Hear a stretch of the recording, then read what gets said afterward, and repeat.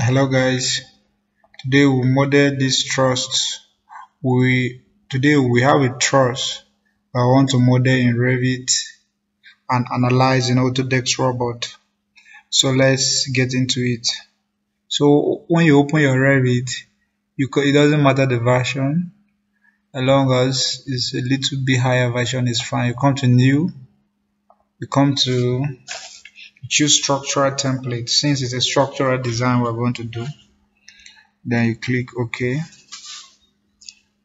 When you open here, if it's a structural template, you should have analytical.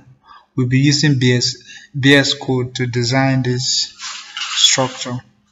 So now when you come here, you click on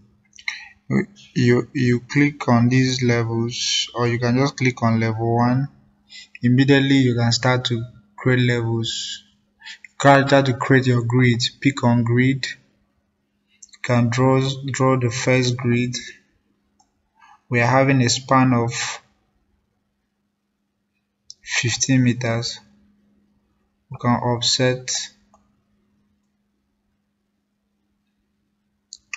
offset 7,500. That is a half and half. Okay, we draw another grid with 0 here. Let's change this to A. Then the truss is being spaced. Create similar. The truss spacing is 5,000. 1, 2, 3, 4, 5. Good. So we have these now. Click on North. Let's change the height. This is the height of our building. It's 4,500. Then that is the height of the column. Then the height of our truss depends on, according to British code, it depends on the span. So from structural designer, from steel designer's manual, when you come to trusses, under trusses, you come to building, they give that span up to 15 meter. They have given a span to depth ratio of 6 to 7. So the span to depth ratio of 6 to 7, that means 15,000 divided by, let's use the half and say 6.5. The height will range around 2.3. You can use 2 meters. Yeah, there's a range, there's not a particular figure. So from here now I can put my columns. I'll come to here now, come to steel, column, universal column, use the height, second, put the column here. You can tap on your space bar to rotate the column.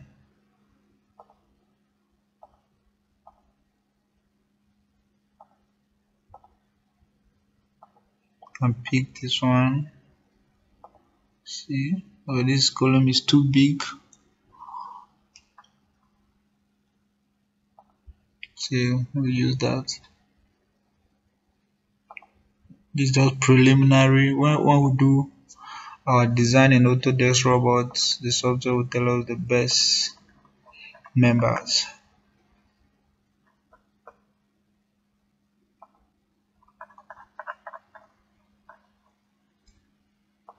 Take a look at it. Okay.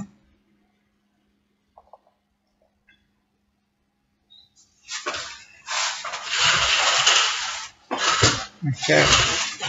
So now the next thing we are going to do is we'll import we import the members that we want to use for our truss before we create the truss.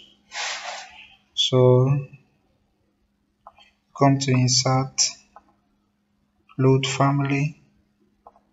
Let's say when you load your family now, I'm using UK structural template. So I'll come to structural framing, steel, British. Let's say I'm using rectangular hollow sections, open. So I'll pick the rectangular hollow section that I want to use. Maybe I want to use 60. I'll press Ctrl. I'll come down. When I want to select another one, I'll still press Ctrl. When I want to select another one, I'll still press Ctrl. So let's say those are the ones I want to use. Then now open it. So now I can come to structure. I'll come to my level 2. That is my truss level. So at this level now I'll come to any of these. But first, on my levels, I should know the grid that they say I want to start at grid A. So I'll now come to one of these knots. I'll pick truss. Immediately I pick truss, they tell me to choose the grid. And I want to start at grid A.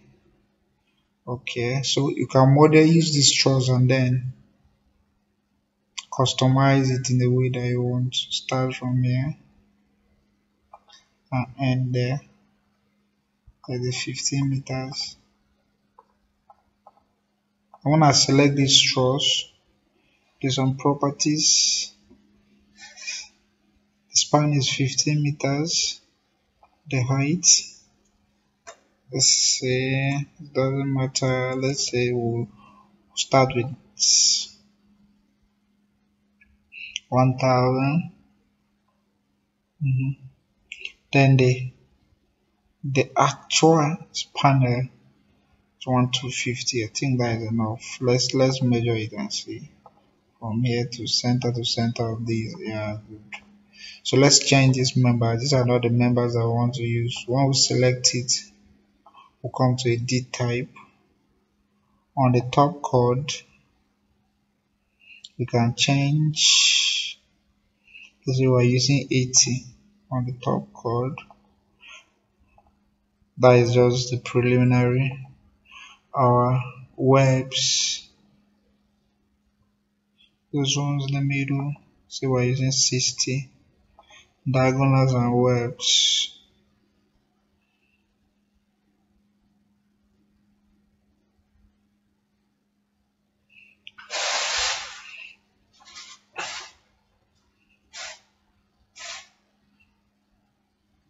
let's see, 60. Then our bottom chords,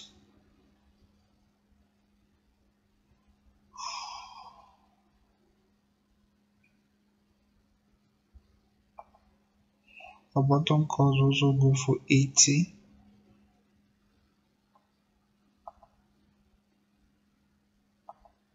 Apply and close. Select this here. Then we'll edit, customize it in the way that we want. Top chords, let's say depends. Say half from here to here.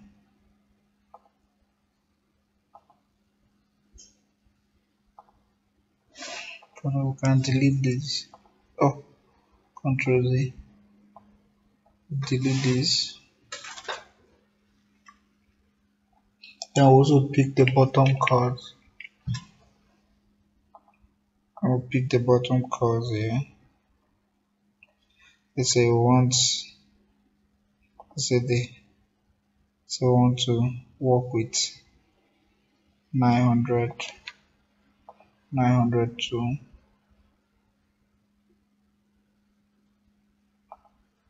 yeah.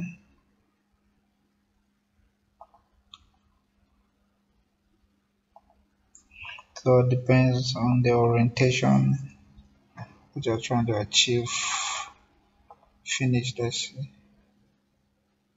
Oh, how to put it down. So I'll have control. See, you see this? This can be solved. It's not hard, but this is pinned, so you can't edit it. But immediately you release it, you can be able to edit. So how do you do that? Let's finish. I did Control Z. So when you have this issue, I'll select the whole truss. Let's see.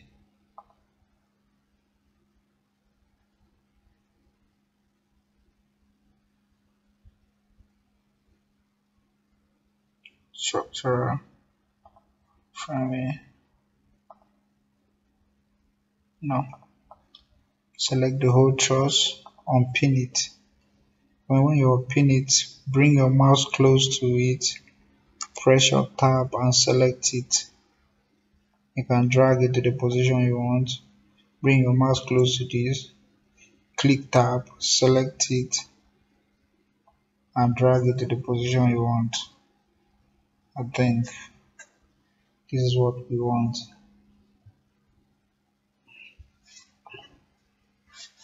So, and if you're on analytical model, this is what you're going to see. Let's go back to this. So we can select all of these, go to level 2, copy. Can be copied at the common point. Multiple is activated.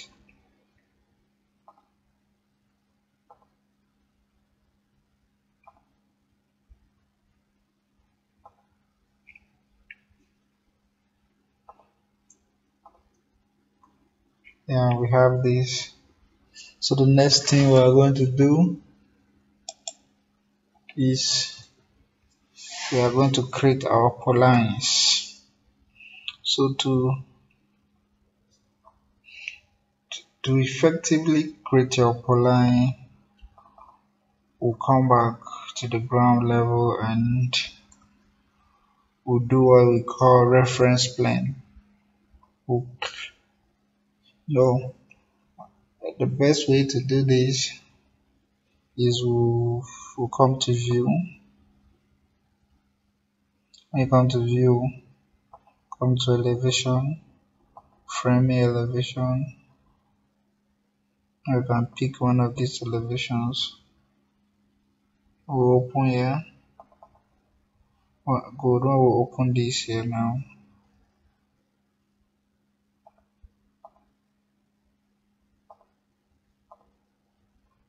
So we'll have,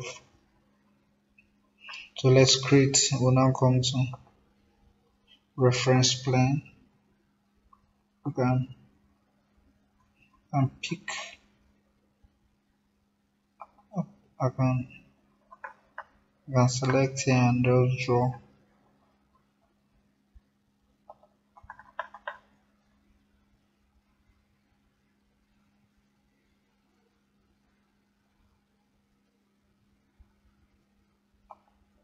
Alright, I can drag it. Y is still on editing. I'll hold left click there, hold and drag on this side. Then I can name it, let's say right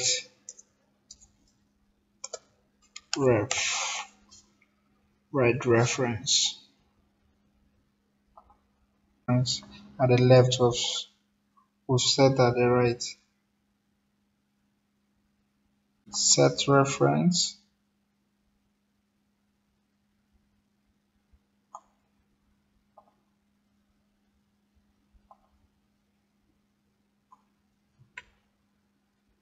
That's it. Hold it and drag outside. So you can rename it left reference. Good. So now go back to your 3D and let's create polylines.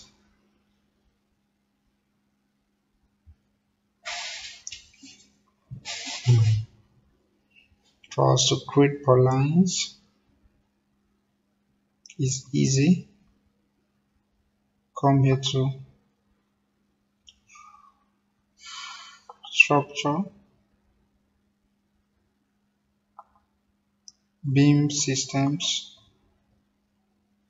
We can set level.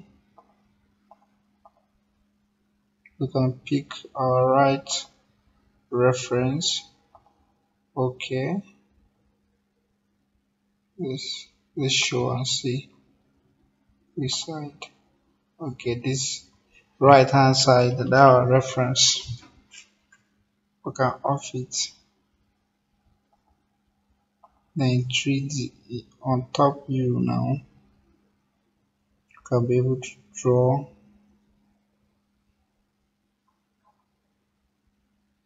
of this, of this.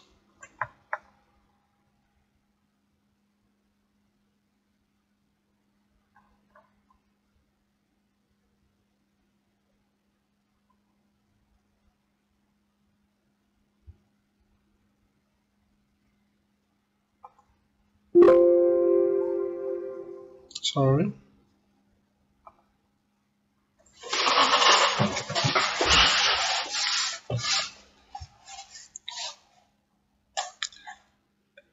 Let's go to level 2 here.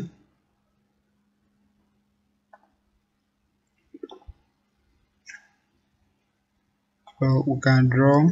This is on the half of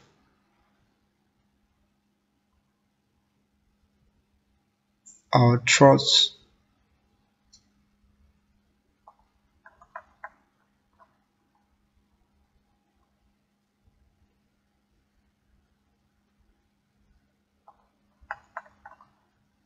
We want our beam direction to be this side and spacing 1000, correct. With let's use this, finish. Let's say in 3D. So you can see that due to our reference, it has been able to carry the shape that we want.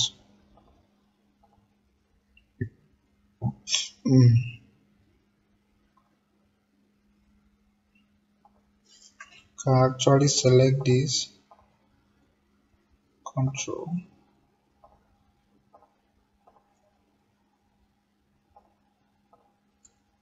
come to Z justification,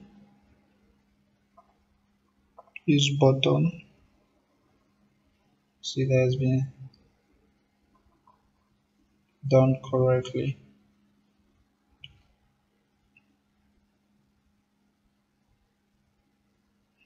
I should select that and come to level 2 so that you can see grid and copy it. It is not selected. You can select this, level 2, copy,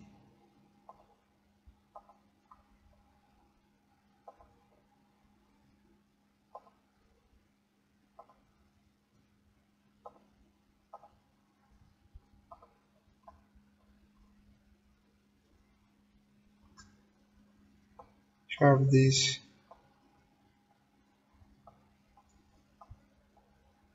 You can see do it at the left hand side now.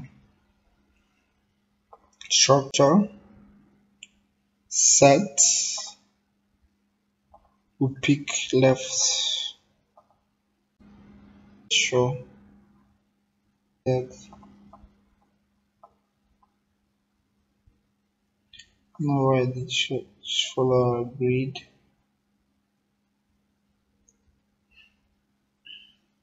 Let's do beam system.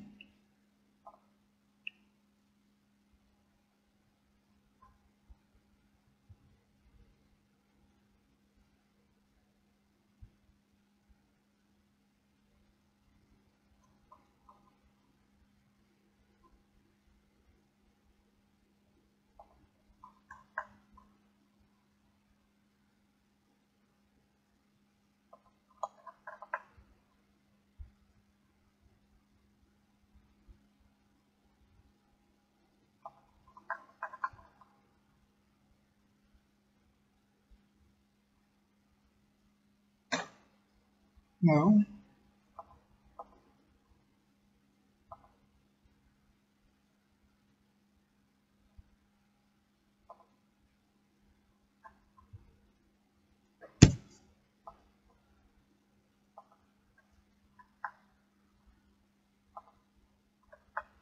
level 2.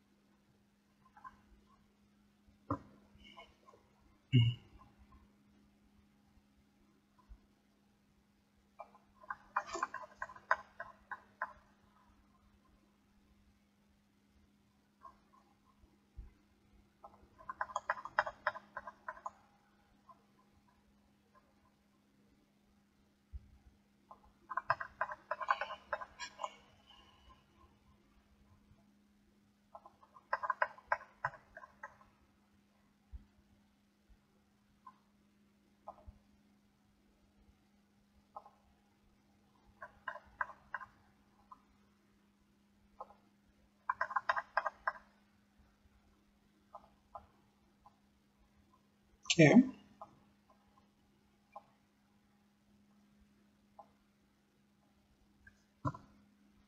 turn off this.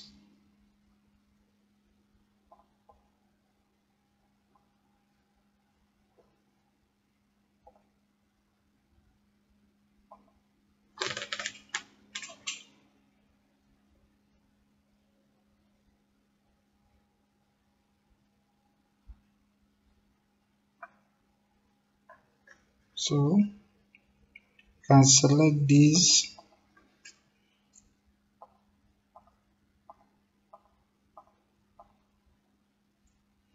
justification.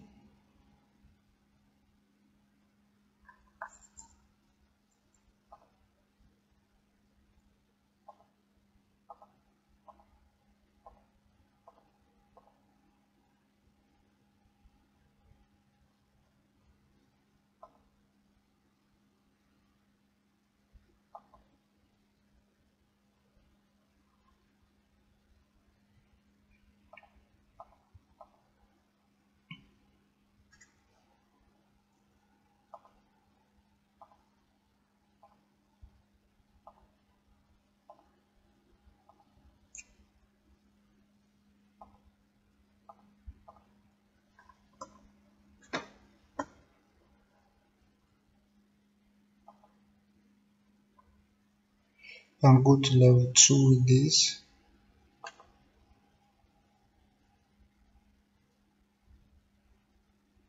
Not showing. Robot, select this. Come to level 2, copy.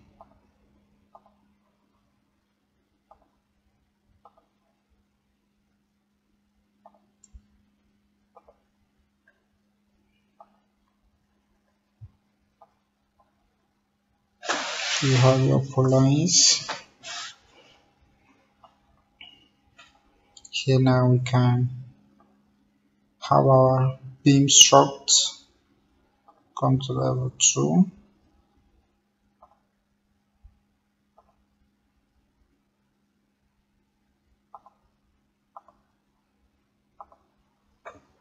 Beam.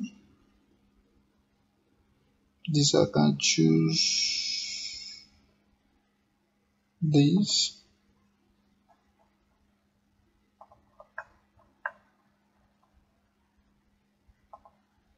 Okay.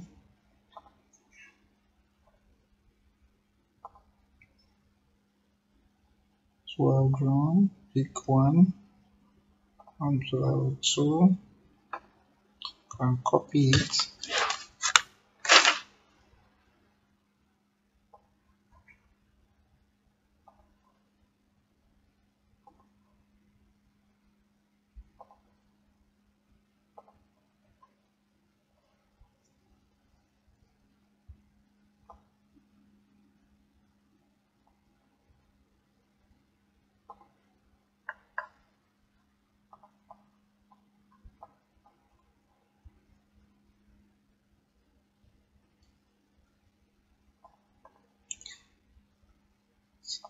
Select similar entire project and come to level 2.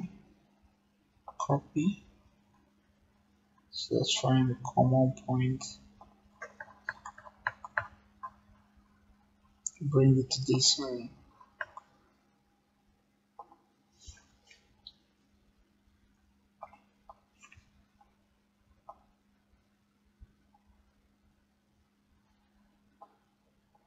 Yeah, we can put some braces before we export it to Autodesk Robot. We can put wing braces on it, or if we like, we can export it that side and put some wing braces. So we'll export it like this. In our next lecture, we'll now export this structure to robot and put our wing braces there and then analyze. Thank you for watching.